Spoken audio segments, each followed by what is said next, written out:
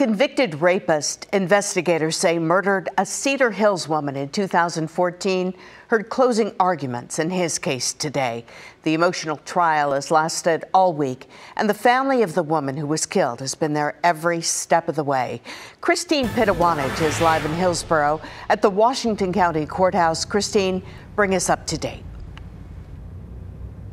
I can tell you that things just wrapped up inside the courtroom. In fact, there was hours of closing arguments today. Take a look at some of the video that we just got from inside of the courtroom.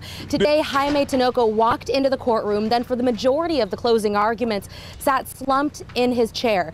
Tinoco is accused of stabbing and killing Nicole Lobby in August of 2014 at a Cedar Hills apartment complex when he was 17 years old. Prosecutors say he was trying to rape her.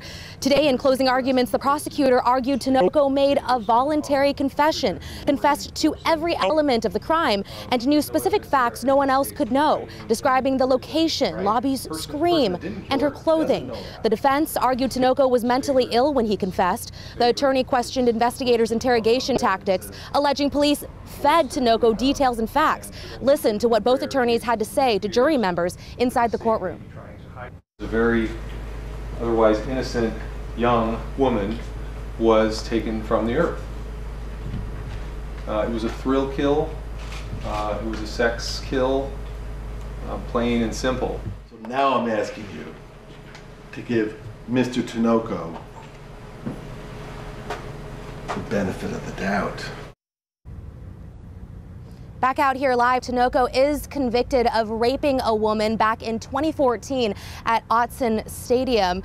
And detectives say they believe it happened a month after they say he killed Lobby. Tonight, though, no verdict expected quite yet. Jury members should be coming back on Tuesday. Back to you.